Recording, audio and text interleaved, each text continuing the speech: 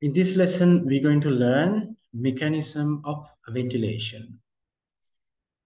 The ventilation is a rhythmic expansion of the lungs during inhalation and exhalation. That means rhythmic expansion and contraction of the lungs during inhalation and exhalation.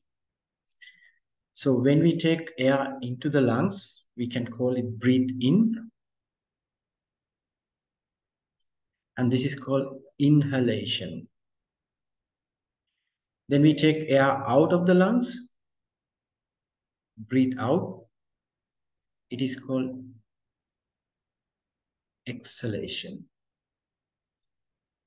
So rhythmically, inhalation, exhalation take place in the lungs. Each time new air comes to the lungs, oxygen comes to the lungs, and gas exchange. And after that, oxygen going to the blood, carbon dioxide is going to the lung side.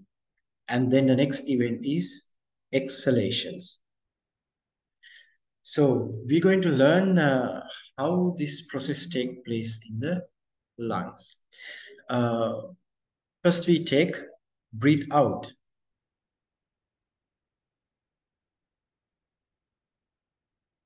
That is exhalation. Now, before we're going to learn both exhalation and inhalation, we're going to understand one common thing.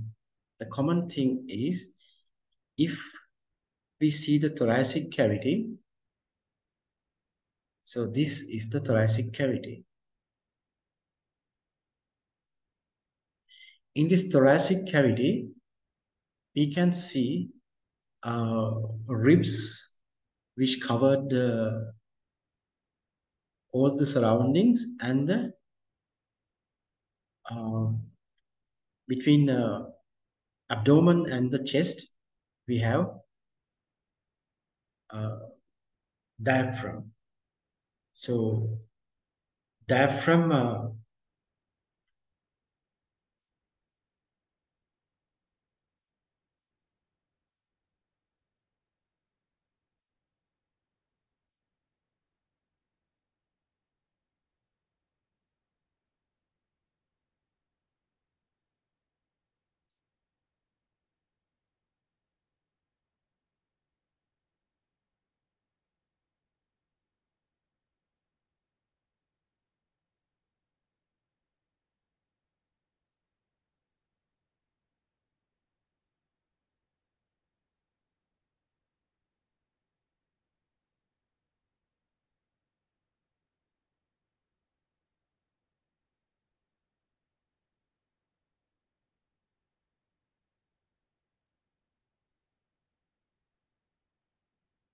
if you look the difference between two ribs, this is a one rib and this is a one rib. We can find two group of muscles. The muscles which is located out like this, they are called external intercostal muscles. The muscles which are attached from the inside like this, they are called internal intercostal muscles. And if you look at the diaphragm is also consist of muscles and connective tissues. So middle part is mostly the muscles, and the surrounding is connective tissues. So this muscle can contract and relax. The external intercostal can contract and relax. Internal intercostal can contract and relax. Diaphragm muscles can contract and relax. So this muscle contraction is one very important to understand ventilation mechanism. So breathing out,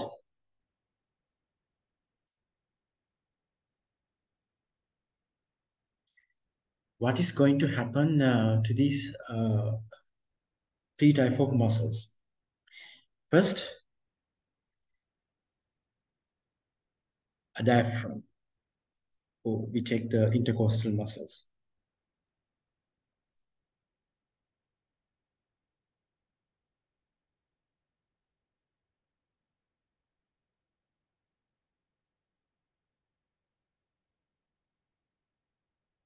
So external and the other one is internal.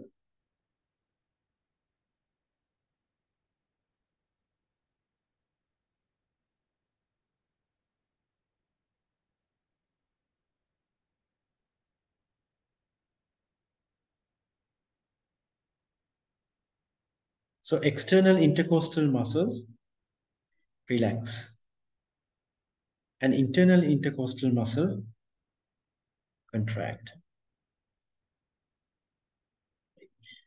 So how do you draw it if this is a rib? So internal, then contract.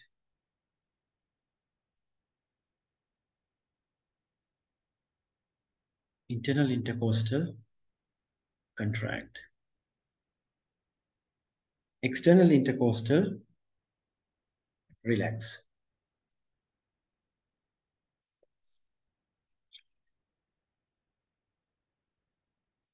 This is a rib. Then diaphragm.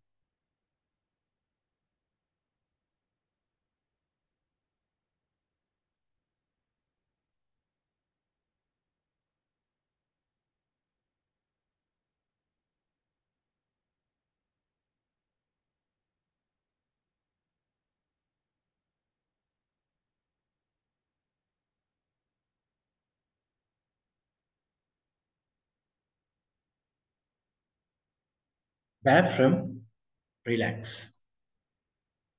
Diaphragm muscles relax.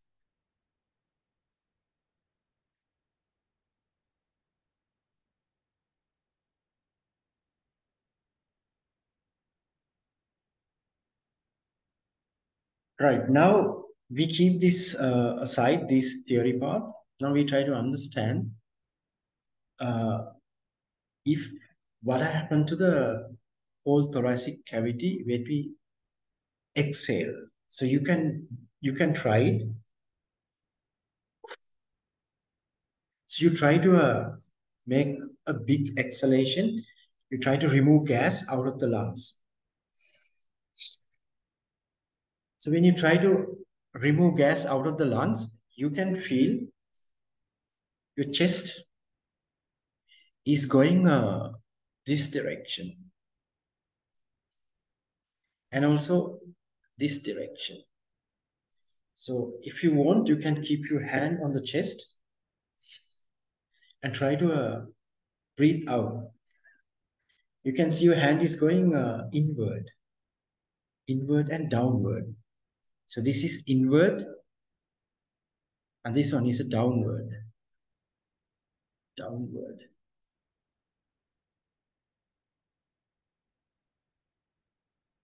So you feel the chest wall like this originally, and then it's going in downward and inward. It is going to shrink or reduce like this. So this is the movement of the chest wall then. It's just going inward and downward.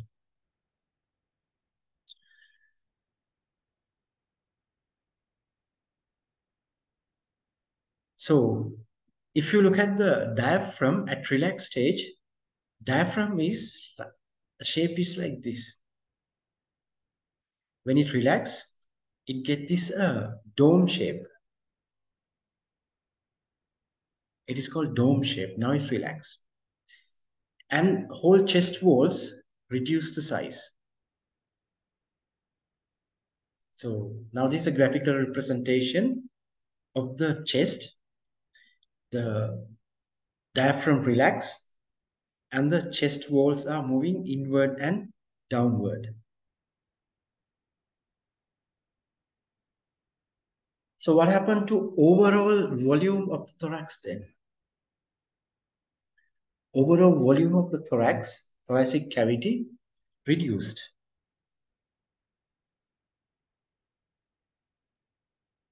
So volume reduced.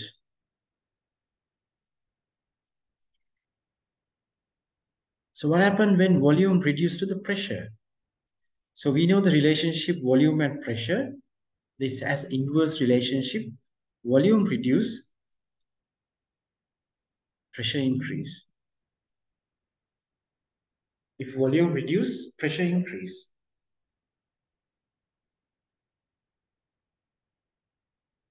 Now inside of the thoracic cavity, the pressure increase. So this is atmospheric pressure. Now this is the thoracic cavity pressure. So atmospheric pressure and thoracic cavity pressure, now there's a gradient difference. There's a gradient, there is a difference. So what is the difference? Different is pressure is high and this side pressure is low now. But this difference is very small. It is not much because we know atmospheric pressure is 760 mercury millimeter and this could be a few mercury millimeters less. For example, it could be or high. So less than high. Just if it is 760 millimeter, this is going to be very slightly few millimeters high because of the volume decrease. As a result, the airflow is this direction. High pressure to low pressure, air can move. So this goes breathe out. So air is going out. Now this is important to remember. So this is what exactly happening. So if you want, you can remember like this. Dr. Bore. Diaphragm, relax. Breathing out, relax. External intercostal. Diaphragm, relax. Breathing out, relax. External intercostal. If external intercostal relax, internal should be contract. One should contract. Then volume reduce, pressure increase in the lungs, and then air can move from high pressure to low pressure like this. Okay, now we're coming to the breathing in.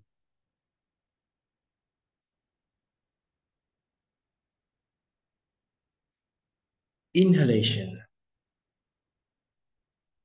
Now, inhalation is opposite of exhalation. So we can write now, looking at this internal intercostal muscles, right? So we can write here what is happened to the intercostal muscle. Now, intercostal muscle here, external relax, internal contract. So opposite is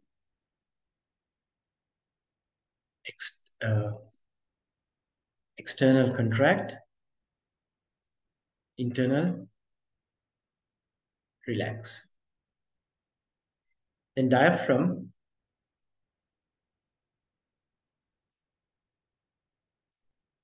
here relax and here contract.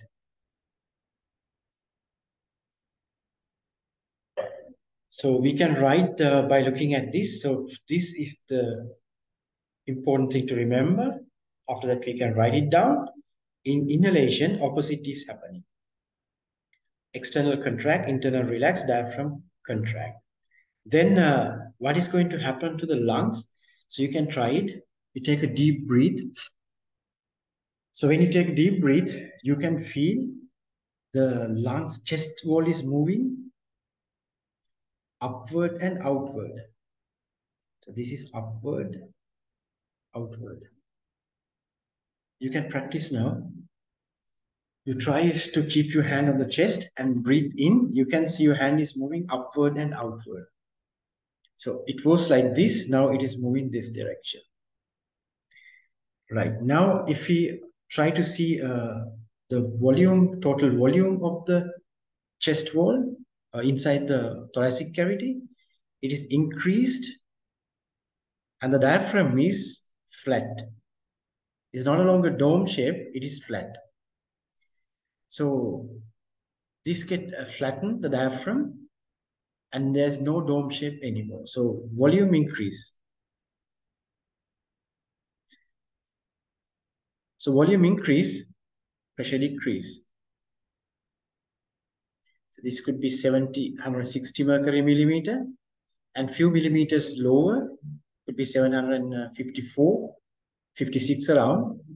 And then air can move in now because pressure is low here and pressure is high here.